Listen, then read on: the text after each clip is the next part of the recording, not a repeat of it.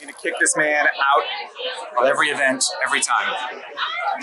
Dude, you actually scared me for a second there. When you grabbed my shoulder, I was like, oh my gosh. How you doing, man? Doing very well. So, just if I could ask, you know, so someone messaged me like, hey, Andrew's gonna call out MSNBC on CNN. This is Matt. You guys know Matt from the Matt show. Yeah. So we were sitting there watching and like literally like, ready? We're going to make this thing go viral as soon as it goes. We need to. So I'm curious. I mean, we feel vindicated in a sense because sometimes I feel like, you know, when you're on your side, you're like, man, they're not treating my guy right.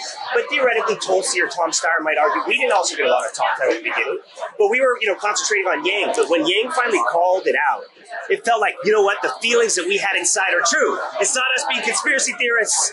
You know, it's not about Andrew.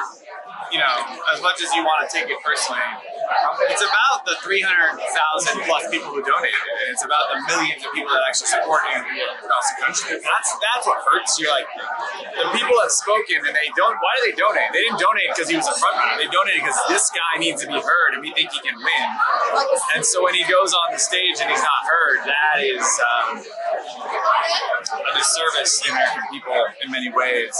And we're not asking for frontrunner coverage. We will earn that, but we're asking for fair coverage. And by any objective measurement, we have not received it. So from particular networks. So we've heard what your stance is. You guys want the apology. You want to have surrogates have, you know, a place. You want as much coverage as people at the equal polling level. So have you heard any response? I mean, we saw trending on Twitter, MSNBC Blackout. They obviously know it's happening. Let's put it this way, not enough. Not enough. Okay. Okay. Thank you so much, man. Yeah, I appreciate you, dude. There you go, guys. And that's it, guys. We got the exclusive. Put the money in our hands. Put the money in our hands. Put the money in our hands. Put the money in our hands. Put the money in our hands. Can we afford it? Yes. Will it cause inflation?